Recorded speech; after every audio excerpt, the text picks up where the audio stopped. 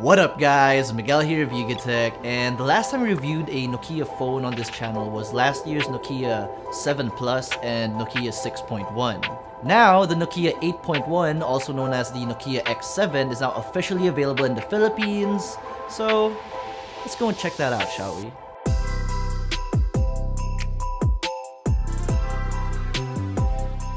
So taking a look at the box, you get a clean dark red color with the Nokia label as well as the Lazada logo, since this one will exclusively be available only on Lazada. Removing it, we get the usual Nokia smartphone box, and underneath that, the phone itself. You also get a special 1,000 peso travel voucher and a Nokia VIP card and a smaller box. Now in this smaller box are the adapter, earphones, and USB Type-C cable.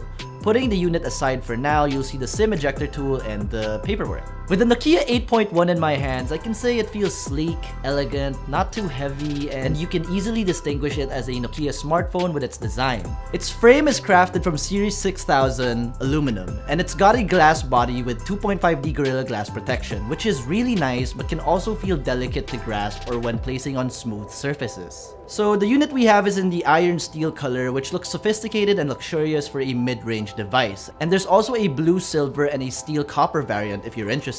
At the back, you'll find the dual rear cameras stacked vertically and an easy-to-reach fingerprint scanner. Meanwhile, on the right, you'll find the power button and volume rockers that are well clicky and reachable even with small hands. On the left side is the hybrid dual SIM card tray, and you get expandable storage of up to 400 gigs. Up top is a 3.5mm audio jack, while at the bottom are its USB Type-C charging port, speaker grills, and microphone. Heading to display. The Nokia 8.1 boasts a 6.18-inch pure display, which you can find in previous Nokia smartphones like the 7.1. This technology provides a higher contrast ratio of 1500:1 and HDR10 support, so you really get a beautiful display with crisper details, bright dynamic colors, and great contrast levels.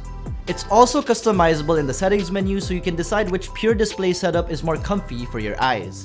However, besides that awesome display, we can't help but notice that large outdated notch for its front camera, call speaker, and sensor. Either way, if it bothers you, you have the option to remove it by making the whole notch part black in the settings, thus giving you somewhat of a virtual forehead. Powering the 8.1 is a Qualcomm Snapdragon 710 with an Adreno 616 GPU with 4 gigs of RAM plus 64 or 128 gigs of internal storage. Nokia claims that the 8.1 can last you up to 2 days with its 3500 mAh battery. We're a little bit skeptical of this, but we do indeed think this is possible if you're not really a heavy user. As for software, the Nokia 8.1 offers a stock Android experience with Android 9 Pie. Of course, expect a simple clean OS and fast updates. Now, checking out cameras real quick, you get a Zeiss supported 12MP f1.8 primary sensor and a 13MP secondary camera at the back.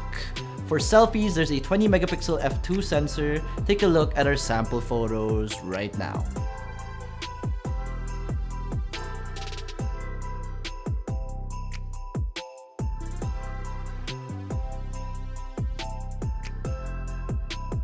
The Nokia 8.1 is priced at just under 20,000 pesos. And like I said earlier, it will be exclusively available at Lazada.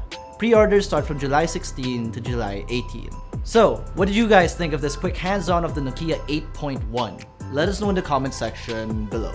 And if you enjoyed this video, be sure to smack that like button, subscribe to our YouTube channel, and hit that bell icon so you get notified of our future uploads. Be sure to visit YugaTech.com for the latest tech news and reviews. Again, this has been Miguel, and I'll see you in the next one.